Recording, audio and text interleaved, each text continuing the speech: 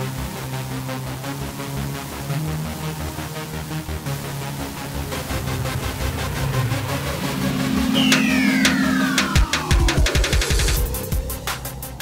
everybody, Keith K here with another Osiris New Dawn tutorial. Today we're going to cover how you can get water, an essential ingredient to staying alive on Proteus 2. We need to have regular hydration to stay healthy, and we'll look at the two ways that you can do that. You can craft water using chemistry. So as you'll remember from high school, you need 2 hydrogen and 1 oxygen to create H2O.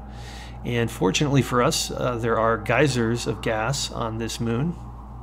So we'll locate a hydrogen and an oxygen geyser, and then we will craft some water. The other way is in the habitat, you can actually craft something called a water reclaimer. As you can see, that requires a fair amount of assets. You need aluminum, copper, a circuit board, some glass, rubber, and some wire. The circuit board, the rubber, and the wire can all be created at the fabricator. So we'll just take a quick look at that. Although I'm not going to craft those in these videos.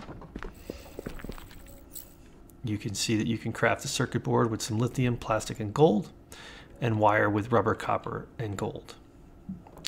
Now, one thing we will need to craft water is a glass jar. First, I'll show you the water reclaimer here. You just approach it and press activate it. I got +5 thirst because I'm not that thirsty, and then there's a little bit of a cooldown period. So let's get started. The things that we're going to need are a couple of barrels, let's say 3 barrels actually, and some glass containers. I've already got a bunch of glass containers I've been using, but you can see here you just need 2 glass and 2 steel to create a glass container. But I'll go ahead and craft some barrels, just so we can bring those with us. So 1, 2, 3 barrels. All right, so now we're gonna mount up, and we'll go find ourselves some of these geysers. Now the first one happens to be an oxygen geyser that's not too far away. Just hold tight and we'll be right there.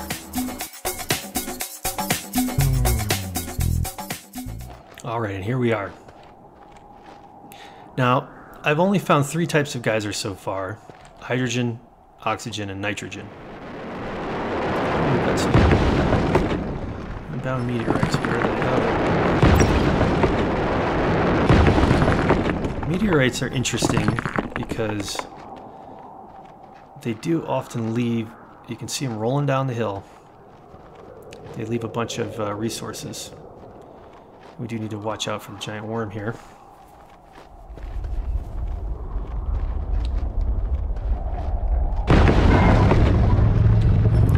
Let's get out of the way. Oh, we got some zirnium. That's great because you can usually only get that by mining asteroids. So when these meteorites do fall to the ground, if they're nearby, it's worth checking out, because you can actually craft another droid once you have enough of that. So sorry for the short delay, but I think that was worth it. We'll get back to these geysers.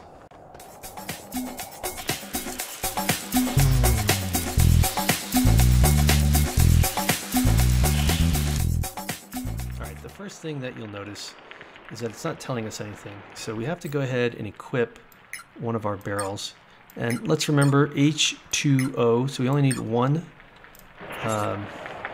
barrel of oxygen. So let's go ahead and grab a barrel.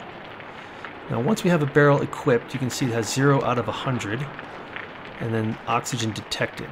Once you have oxygen detected showing up, all you need to do is press the left mouse button and wait for the oxygen to fill up. All right, and it's that easy. Now if we look at our inventory, this barrel has a blue glow around it, and it has barrel with oxygen. So we're good there. Now we need 2 hydrogen. And if you remember, one of the beacons I have is Hydrogen Work Camp. And if you watched my locator mini tutorial, you'll know how to set these up. Let's go ahead and mount up, and we'll head over to my Hydrogen Work Camp.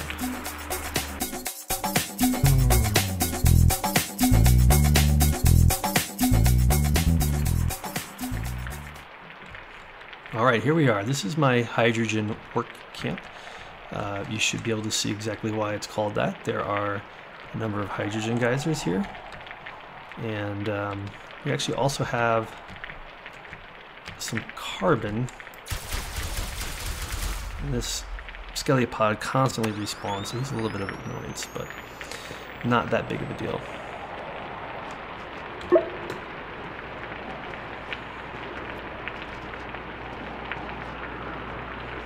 All right, so same thing. We're going to approach the hydrogen geysers. We're going to need to have our barrels equipped, so... And I went the wrong way. All right, so again, 0 of 100. That's 1 barrel.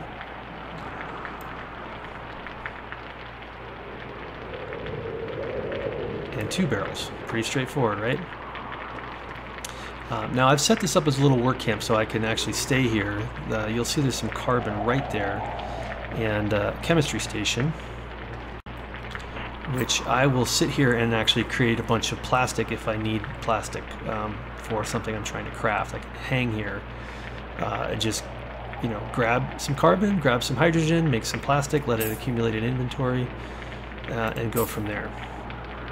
But today what we really want to do is craft some water. So you can see we need our glass container, our oxygen, and our hydrogen. And it uses 25 oxygen and 50 hydrogen out of 200 in the case of the hydrogen. So we can actually craft 1, 2, 3, 4, and then we've used up the 200 hydrogen and the 100 oxygen.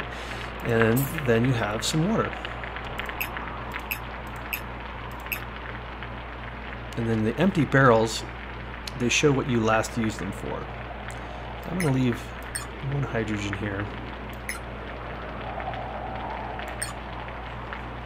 Actually, you know what? I'm going to grab some hydrogen and bring it back with me. I'll leave 1 barrel here for the plastic crafting. And that's pretty much all you need to do to craft water. I definitely think it's worth either finding some that are really close by or setting up a little work camp like this so that you can bring back a bunch at a time, a bunch of, you know, crafted water at a time. But that's pretty much it. I think we'll leave it here. Thanks for watching, and we'll see you again soon. If you liked the video and you want to see more, please remember to like and subscribe. Take care.